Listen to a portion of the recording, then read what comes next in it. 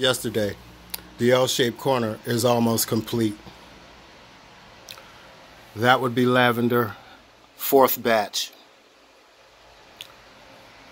There is 4.5 cubic feet of dirt. Was on sale at Home Depot, $6.97 a bag. The bin, less than $12. Walmart. I now have floodlights. Those are not floodlights, excuse me, heat lamps. Those are floods. They create heat to heat the soil, to dry it out, so that the bugs don't start flying around this house again. Now that the heat lamps are elevated this way, those the lamps were free.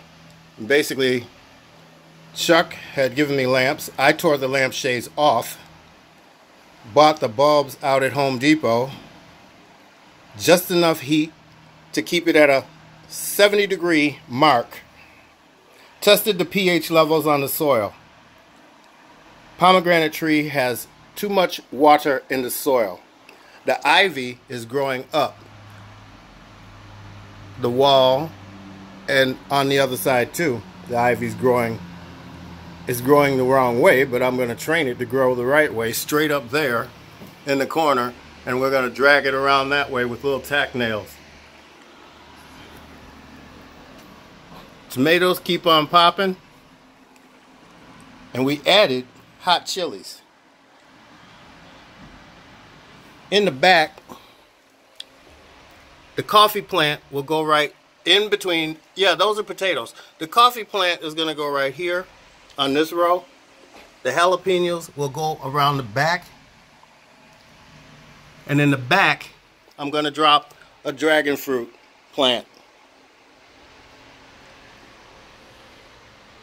Today, we're mixing neem oil and dish soap to spray for those little gnat creatures that keep flying around the house. You can also, and Chuck told me this, also found out from another person, these little tops that you have laying around the house, like containers like this and that, that's garlic at the bottom mixed with neem oil and dish soap.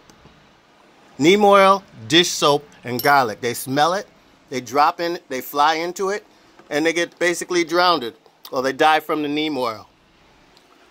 You can also get a neem plant and plant neem plants all around the edges, and that way the bugs don't continue to fly around your house.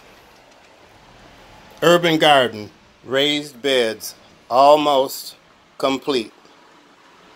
Thank you.